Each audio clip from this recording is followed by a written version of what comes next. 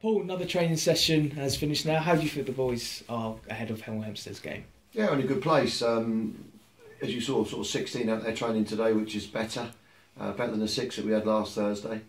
Nicky Bailey is still out with a back and a hamstring, Craig McAllister. But it's good to see Dan Spence and Sean Cooper training today. Talk us about the other injuries that you have as well with like McAllister and Jamie Collins as well. Yeah, well, Jamie's having a scan on Monday or Tuesday at the moment. I mean, it's black and blue from the top of his hamstring right down to his calf, so it doesn't look very good.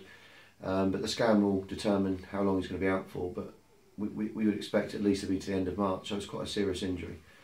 Craig's actually progressing quite well. We're hoping to get him straight line running next week, and he'll probably be available maybe the first week in March. An impressive run for you guys so far in 2016, unbeaten in the league. Only dropped points against Barcelona just last weekend. And obviously you're catching up with Ipswich United, you're now second place. Could there be a possibility? Well, I think it's our chance, you know, to take up the mantle for a week. Maidstone have been second now for some time. We're now second, having caught up with our games in hand. And it's up to ourselves and Maidstone and Gosport and whoever wants to keep giving it a go to keep just going to the end of the season or until we can't eventually catch them. But you don't want to give away the title. But realistically, Ipswich are in prime position. They're in a great position, and rightfully so. And it's for us to see if we can chase them down. But you know, if you're a betting man, at the minute you'd be betting that Ipswich are going up, and one of us have got to follow them in the playoffs. And finally, obviously at the Basingstoke game, another great win for you guys. But as well as that, you also had Dan Wishart's red cards. Was there going to be? Yeah, listen, I thought the referee in general was had a very good game. I like Gary Parsons as a referee, not as a manager, as a referee. He got 2 big decisions in the game wrong.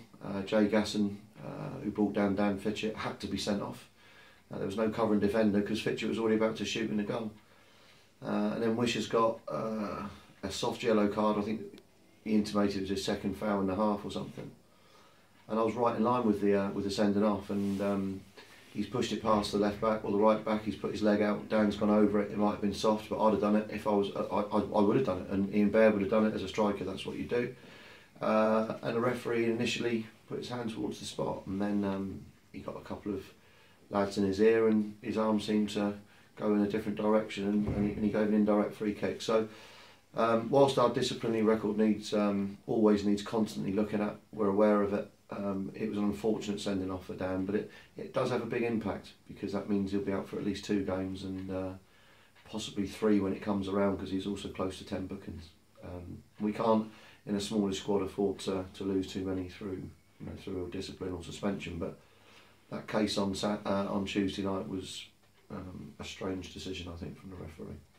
And obviously with the great run comes more fans, and obviously there was a great support on at the away game in Basingstoke midweek as well. That must be a great boost for you guys. Yeah, it is. I mean, you know, to see at least over 100 of our supporters there on a cold Tuesday night at Basingstoke was again, you know, a tribute to them.